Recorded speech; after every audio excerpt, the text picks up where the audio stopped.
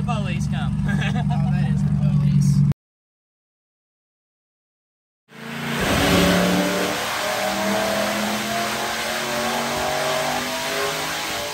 Well, we made it back home with the car. She's running good, so we're gonna take it out on the rip real quick and see how it does with the nitrous, but that'll be in the next video. So I hope you guys enjoyed. We'll see you in the next one. We'll see you guys. Hell yeah. All right, so we're gonna drop it down.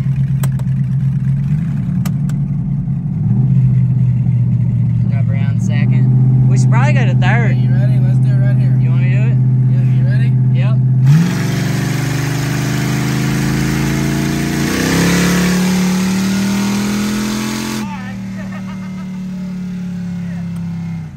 Oh! Frick. I don't know how good I was at recording, but Frick. crazy. Dude, it's like the movies, man. It really is. You literally hit the Frick. freaking button and you're just... That was out of nowhere. It was like straight, I don't know, man. That was amazing. This is our first nitrous vehicle, Yeah. or the first ever nitrous at all, so. That was so fun. Holy Frick. Holy crap, the flames out there. Yeah. That's Frick. wild.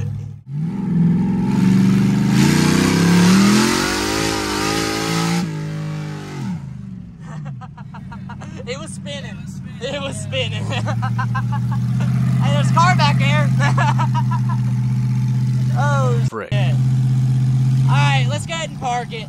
Yeah. The neighborhood has been terrorized enough today already by us.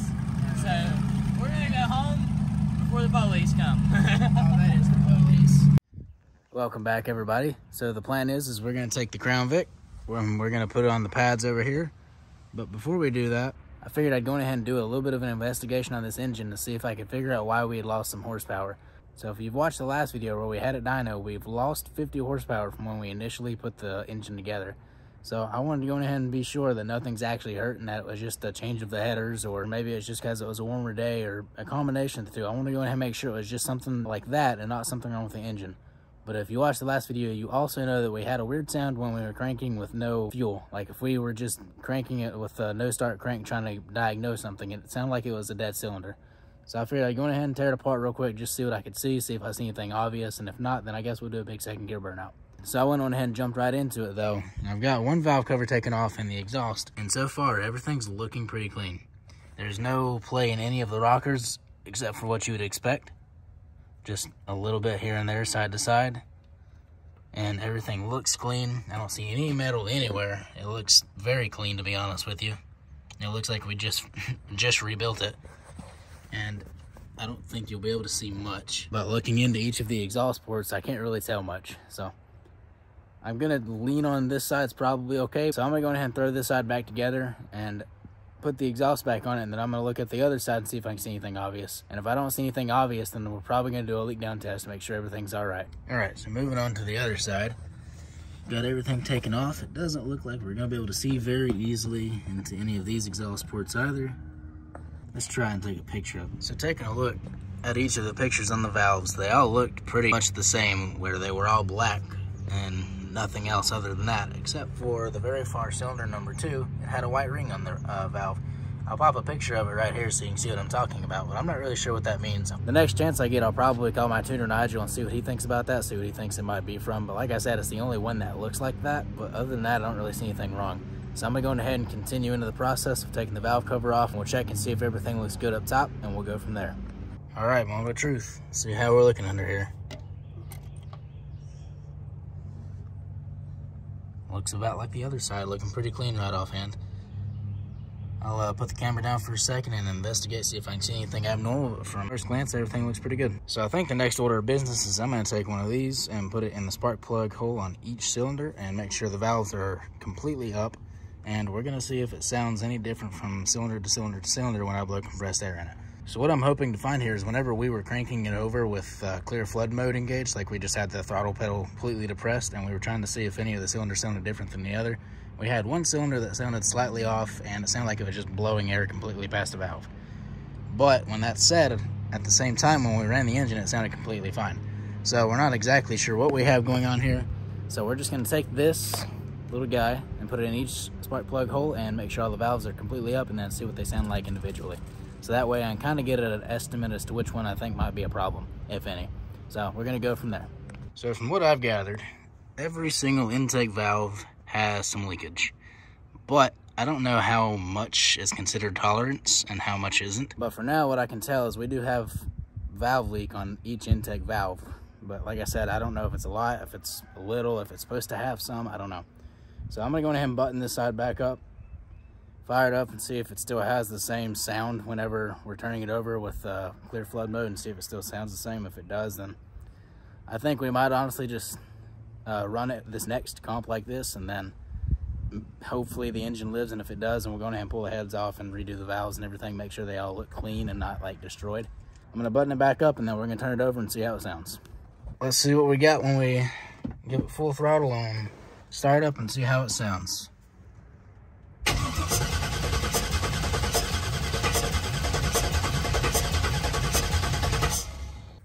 So I don't know how well y'all could hear that, but it still sounds like it has a missing cylinder. I can't tell which side it is. I'm pretty sure it's driver's side, but I'm not positive, because with the way the intake valves on the passenger side, the way that they all leaked air about the same amount, I don't think any of them would sound different when hitting on the just the starter. And I didn't do that test on the driver's side, so I'm leaning towards its driver's side, and I think it's cylinder number 5, because if you watch back, and I'll play the clip here, if you watch back whenever we were trying to start it, right before the dyno, you could see fuel coming out of each cylinder, or condensation or something. You could see it coming out of each exhaust pipe, except for number 5. So I'm leaning towards it's that, maybe that exhaust valve just getting ready to and fly out, or maybe it's just got a little bit of a leak pass. I'm not really sure. But I'm gonna fire it up and we'll see how it sounds. I'm pretty sure it's gonna sound the same as it did before, like it's just running on all cylinders. So we'll fire it up and see how it sounds. All right.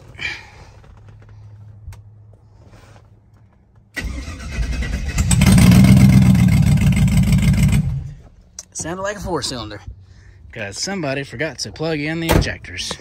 Big dummy. Big old dummy. That's what happens when you forget to plug that thing in. I thought to myself, hey, don't forget to plug that in, and what do? Forget it any day. Anyway, so let me plug that in real quick, and then we'll fire it back up and see how it sounds then. Take number 2, let's see how it sounds. Hopefully it sounds like a V8 this time. Wait till the screen pops up. There we go, let's fire. There it goes.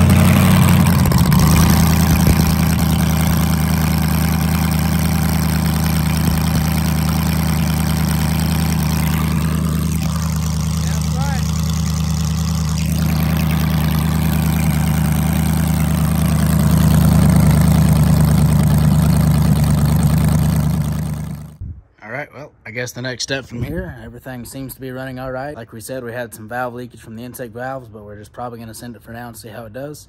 So the next clip should be of us doing a rowdy, or well, us setting up to do a rowdy burnout on the burnout pads. We'll, I guess this will be the first time we get to really test our nitrous and see if it'll hold us in 2nd and 3rd gear. So let's get to it. Well, we got the car all set up. It's sitting on the pads with the chain holding it back so it shouldn't slide sideways, and we're going to put some chocks in the front, but we about ready to go. The only thing we got left to do now is we just got to check that bottle, make sure it's still got enough to actually do a burnout, and I guess go from there. So we're going to crack that bottle open real quick, see what our pressure's at, and then fire it up and let it warm up, and then we're going to do it for Dale. All right, let's see what we got. Open. We're just a little bit under 9. So we'll get the bottle torch. No, sorry, just kidding. We're gonna get the bottle heater and put it on there, because you don't use torches. Who does that? So we're gonna go ahead and. Where's the yellow heater at? Where's the yellow heater at? Yeah, where's that big yellow heater? So we'll heat it up real quick and get it up to temp and let the car. Well, we'll probably do that after we let the car warm up, and we'll do a safety check, make sure everything looks good, and then we'll send it. Sound good to you? I'm gonna send it. Just gonna send it. Send it. All right, well, we got everything set up in place. We got the bottle heated up to where it should be, and I guess we're gonna do a final check on it, make sure everything's good, and then I'm gonna take and put it in gear and start the burnout and make sure it doesn't try and go off the pad, and as long as everything looks good, we're gonna send it. So here we go.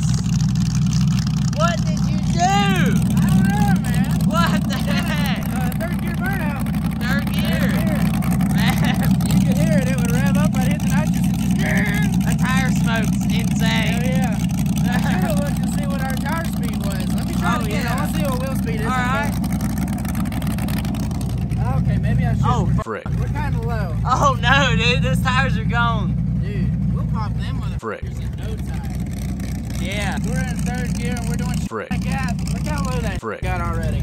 It was pretty close to freaking new whenever we done that.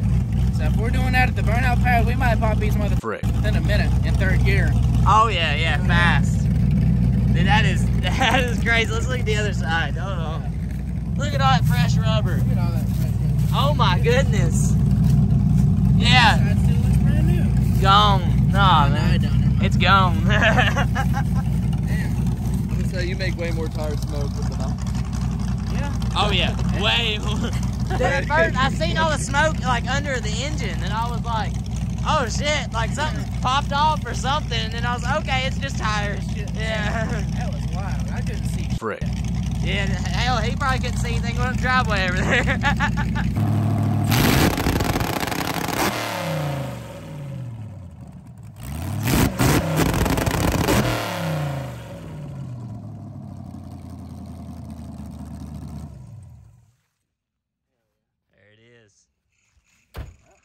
Frick. Well, we haven't had this truck out in a while.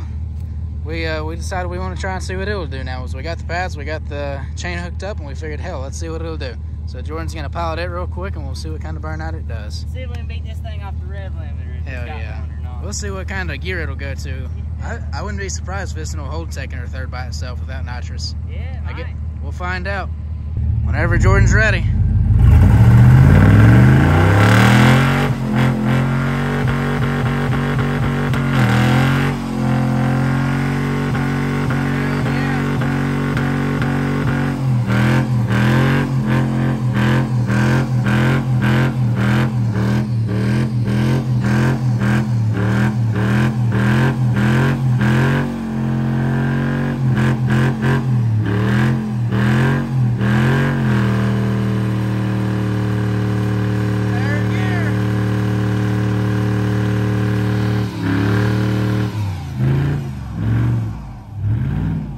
That's a third gear burnout.